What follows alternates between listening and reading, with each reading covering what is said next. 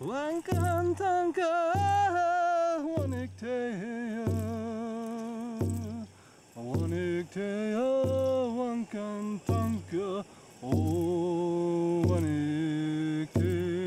is a shaman? It's basically a person who's one with nature, able to be a facilitator for healing. There's many different types of healers, teachers, shamans, medicine people.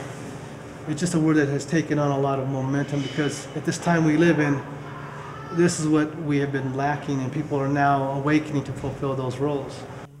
I was grieving. I was mourning for my dad.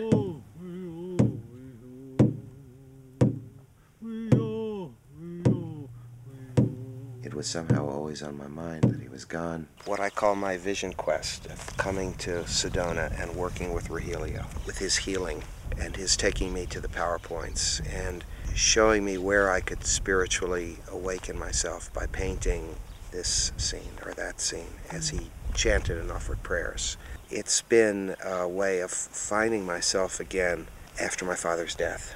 Sometimes people are very materialistically minded and they have a spiritual awakening and they just can't stay there anymore. They have to go and create their life in a new way.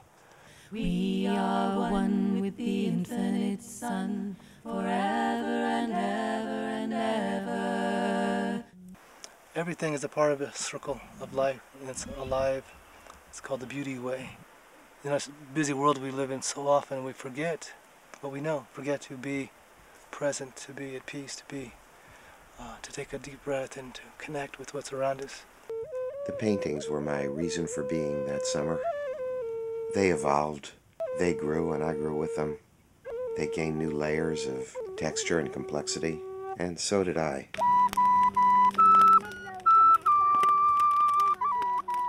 You awaken spiritually from your sleep. It's when the ego comes upon you, it awakens you to see, to have insight, to be illuminated, to have consciousness.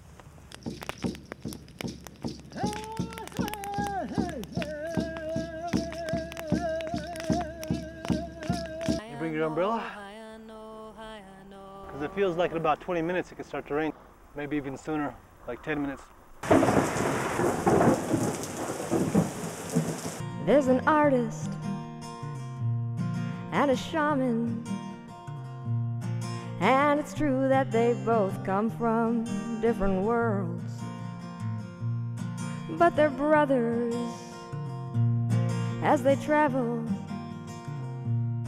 down the trails through the red rocks of Sedona.